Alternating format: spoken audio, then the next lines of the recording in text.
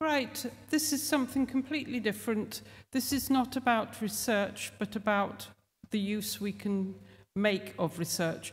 One of my big concerns is that though we are now learning an awful lot about Repton, we can daily see Repton disappearing. We've heard a lot about Repton who has disappeared, and this is about one site I've been involved in for 15 years. This is the story of Panshanger in Hertfordshire, near Hertford, currently under threat from about 50,000 houses roundabout. And this is part of the landscape. This is not the Repton landscape, you'll be relieved to hear. This is the Capability Brown landscape. This was 2013, just as we were gearing up for Capability Brown centenary. And this is tarmac remodelling it in their inimitable fashion. It's now a 30-metre hole. But if we go back to the estate, the Capability Brown landscape was on one side of a valley. It fell into disrepair because the current owner preferred to live in Florence for some reason and never came back, even when he was elected the local MP. And so the heir, when he finally inherited 1799, decided he'd move lock, stock and barrel across the valley to the other side. And he called in Reptons, produced this red book, 1799. At this time, Repton seems to be very keen on getting a house built. He obviously needed a new house, and so Repton came up with some ideas. So what we have here is a before view looking across the valley towards the old Capability Brown one. As you can see, it is very boring. But as you can see now, it's a lot less boring because we've dammed our little baby river into a nice broad water, and we've got our nice 3 cows good, nice picturesque cows, our movement, our animation on the water. And he did do quite a lot of work at Panshanger. So this is looking the other side, nasty ploughed field, can't have that, get rid of it. And we have a couple of different designs for houses. These illustrate his idea of having a house halfway up a hill so you get the best views. Sadly for him, he didn't get the commission for the house. It wasn't built where he wanted it, and he was just stuck with doing the landscape. There is quite a lot there that you can read in the landscape. This isn't in the Red Book, but there is a lot that has been recently discovered by our researchers in the archives, in the Cooper archives of the family. So here you can see a typical sculpted edge to the woodland, a bit compromised because it is now an eco-zone with bracken. That's another battle. We have some of his bursts, and this should centre on a beautiful oak just round the corner. And as you come round this corner, you see first the oak, then you turn around a bit further, you see a glimpse of the house, a bit further, and you see the long Broadwater, all of which is currently obscured. We also have some peeps going down from a hilltop ride. This is one of them. They have marker trees at the bottom, sentinel trees at the top. We don't know from the Red Book that Repton actually laid this out, but we do know from the accounts that they were laying out plantations according to Mr. Repton's design. And this is very Reptonian in feel. We also have some interventions like this, which was another of his views down from the hilltop ride to the valley and across.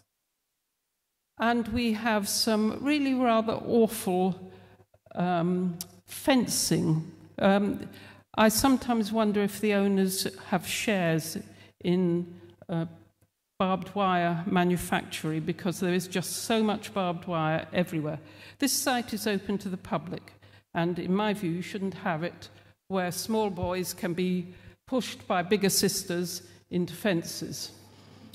So here we've got lots of nice barbed wire, we've got a very inappropriate fence, and we've got lots and lots of little sheds. Now, we don't know much about this little house. It's a little lodge. It's at a key point in the landscape, in the views up and down and across, and we think it may be something that Repton embellished. But it certainly deserves a better setting than that, as I have said many, many times. The other thing that is happening is that because it is being managed as a wildlife site, wildlife comes first, and I'm sure some of you have come across that. So the top is the view up Repton's Valley before they decided that people walking along the bottom might upset the birds. Now, we had a great battle over this because the bird species changed every time you asked which bird got upset. But whatever happened is that we now have a nice fence, as you can see, with letterbox views, so you can look through the letterbox if you want to get Repton's view. But given that Repton's views are often taken as moving views, we think this is inadequate. Nobody's asked the birds, so we don't quite know if they approve. And again, here is this fence, but it's also allied to this really industrial, agricultural-looking infrastructure, which we have been trying very hard to get them to replace with something a bit more appropriate for a historic landscape. One of the last things they've done, because they've now finished gravel extraction, is to extract this last heap. It was, as I say, a Repton landscape. They ran out of heirs. The house was sold for demolition, demolished, and then the landscape was sold for gravel extraction, which they actually got permission on appeal in 1982. Since then, they have been extracting madly, and the idea was it would be returned to the public as a country park, incrementally as they did bit by bit. This has only just started to happen after a great deal of public agitation.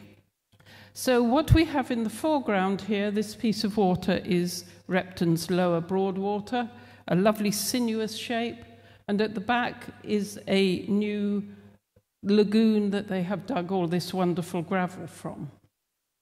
And this is Repton's sketch of the landscape, and I don't know if you can see, but the grey bit on this side of the water is where they've dug this new lagoon. And what happened was that it was suggested to me that as Repton did vast lakes rather than broadwaters, it wouldn't matter if they cut out the little strip. And here you can see we have Repton's Broadwater marked on. You have Tarmac's Lagoon, which they've already had to fill in a bit because they over-extracted according to their planning permission. And we have that little strip that they wanted to take out to make this nice big thing.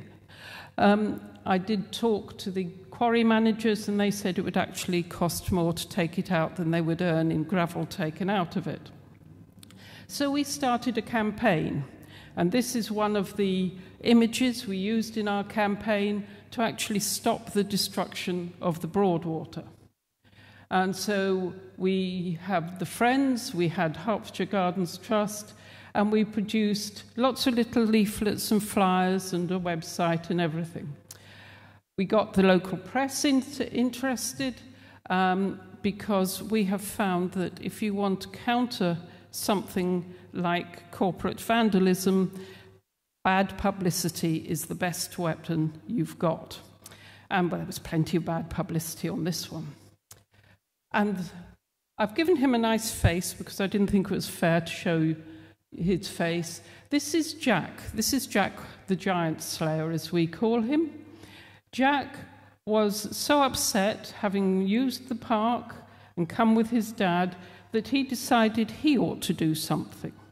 Sadly, he was only 12 at the time, so his idea of starting an online petition could not have got off the ground because you're not allowed to do that if you're only 12. So he hijacked his dad's email and he started an online petition. And it was a very successful petition. It caught the eye of the local press. They advertised it. And lo and behold, the owners started to backtrack about, well, you know, we might not do this, you know, if it would really upset people. So we were very pleased, and Jack came around to lots of events and made his point that it was a perfectly lovely landscape and he didn't want it spoiled. The best piece of evidence we had was the account books from the archives. Now, one of our researchers did an awful lot of work on this, which appears in our Repton book, on what Repton was doing at Panshanger.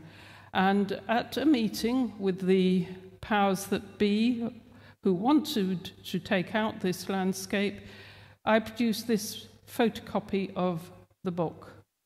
And there it says that they are digging out the Broadwater under the supervision of Mr. Repton. And we know that at one point there were at least 104 people on site working on this landscape.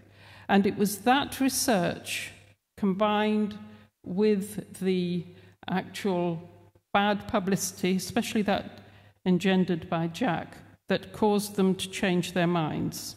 And the landscape has not been further trashed, and I am now actively involved in going around and giving them good ideas on what they need to do, which I've been doing for 15 years, but now they're listening. So here we have the view from what was the house platform across the Broadwater and in the background across that horrible lagoon. They had, at our suggestion, removed a lot of the scrub so you can actually see it. And a further refinement is that they are opening up the sides of the view, and you can see this brown stuff on the left where they've just cleared it.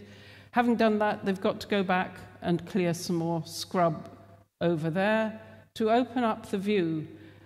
In the back, you can probably see there's a V shape of the grass with a signal tree. That is one of Repton's views down that you can see from this side, but you can't see from the ride. We do have some of his views, his little peeps, opened up across the landscape. But there is an awful lot more to do. This is one that we have just discovered in a part of the landscape that has been shut to the public. It still is, but we were allowed in, where there is a glade of trees.